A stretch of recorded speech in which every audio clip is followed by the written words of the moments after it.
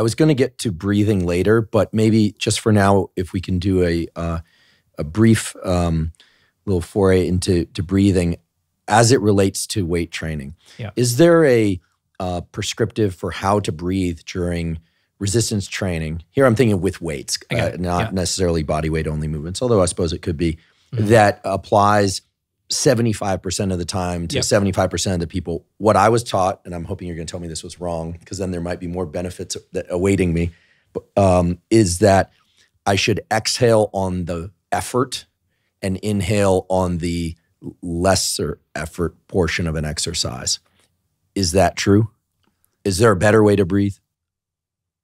There is a better way to think about it.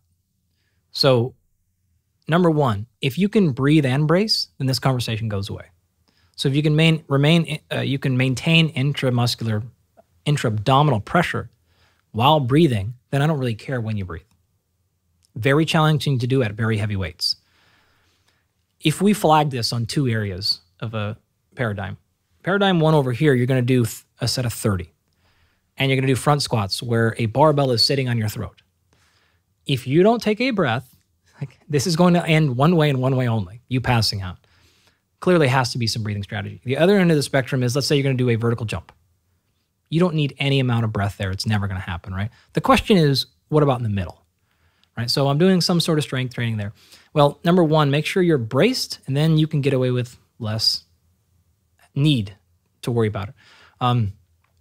In general, a decent strategy is to maintain a breath hold during the lowering or eccentric or most dangerous part of the movement, and then you can exhale on the concentric portion. So if the bench press is our example, if you held in, braced, lowered it under control, and now started the concentric pushing away force, and then you wanted to take an expiration during the last half of the concentric portion, that's an okay strategy. If you're going to do a single rep, you don't need to worry about it. You can just avoid or omit breathing entirely. You're going to be just fine. If you're doing more than that, especially 3 to 4 to 5 to 7 to 8, you're going to have some breathing strategy. A very common one is probably every third breath. I'm going to do like, exhale on the third, reset, rebreathe, something like that. If you feel like you need to breathe after every one, that's okay, but it's going to get wasteful because you have to take time in between reps of sitting there. If it's a squat, that's different. Versus a deadlift if you're resting at the bottom. So there is a little bit of game here. So in general, though, is that 75 kind of rule you threw out. Breathe in, do the lowering, and exhale on the out. If you have to, less reps, don't worry about it. More reps, then you need to come up with some sort of breathing strategy. How about breathing in between sets and maybe even after the workout? Yeah. This is something I think a lot of people overlook. And because it is the case that recovery has to do both with the specific activation and to muscles and the nervous system, but also the attacks on the nervous system can also take place between sets. I mean, if you're really geared up between sets and you got adrenaline, as high in between sets or close to it as you are during your sets, you can imagine that the recovery would take longer, or at least that you're not spending adrenaline in the most efficient way, if there is such a thing. Yeah, fair. You're not going to see any athlete that I work with just breathe in between. Whether it's in between innings or in between rounds, every single one of them is going to go back, sit in the stool, and they're going to immediately be into a breathing routine. A very intentional one. They're a little bit different for every athlete, depending on the sport.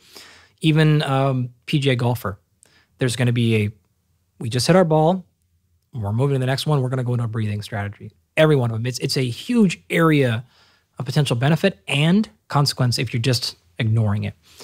In general, we want to do any sort of calming breath. We want to restore. It depends on what we're combating. Are we combating low oxygen or high CO2?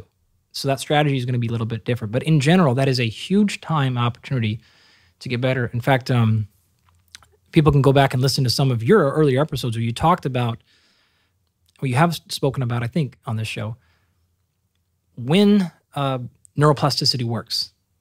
And if you're losing that opportunity post-exercise, you're leaving gains on the table, if you will. So not only are you going to see every the athletes that I work with mostly have a breathing strategy in competition, we're not going to just finish a workout, high five, drink water, and walk out of the gym. There will be a down regulation strategy that is heavily involved with some sort of light control as well as breath control. The individual prescription on that, there's a ton of variation with what you can do. The easiest thing is do something that calms you down. Most likely that's going to be move towards as much nasal breathing as you can possibly do. And a really easy rule of thumb is a double exhale length relative to inhale.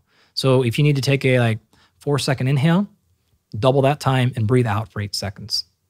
Box breathing is fine. So equal inhale, equal hold, equal exhale, equal hold. So 4-second inhale, 4-second hold, et cetera, et cetera.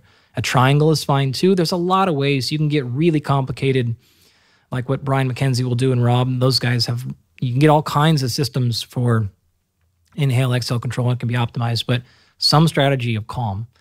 We're going to almost always put you on your back or close, and then we're going to cover light.